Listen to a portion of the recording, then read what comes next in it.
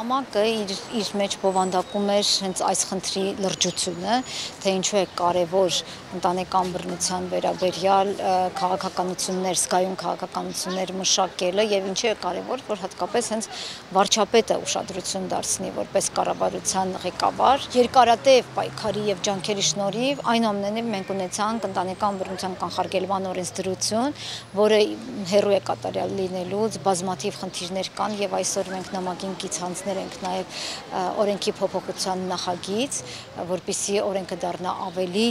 զգայուն կանանց նկատմամբ բռնության խնդիրներին եւ առավել հագեցված տարբեր տիպի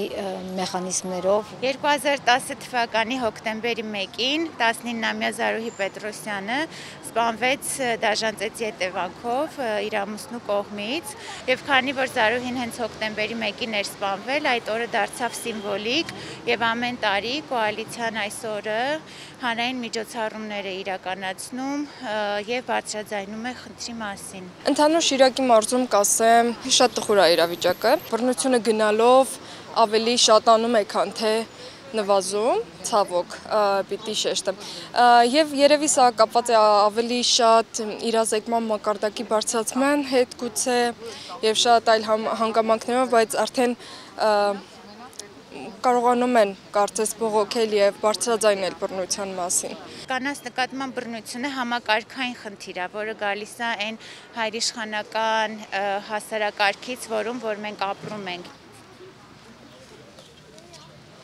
Ժապավենների վրա գրված կնասպանության զոհերի անունները եւ տարեթվերը իրենք խորհրդանշում են այն ընդհատված կյանքերը, որոնք հենց ընդհատվել են զուգընկերոջ, ամուսնու, մտերիմ հարազատի կողմից ընտանեկան բռնության արդյունքում։ Մեզ համար շատ կարեւոր է, որպեսզի նրանք կենթանի վկաները լինեն նաեւ կանանց նկատմամբ բռնության խնդրի եւ ցուցադրեն, խորհրդանշեն, թե իրականում որքան վտանգավոր է ընտանեկան բռնությունը որպես այդպիսին։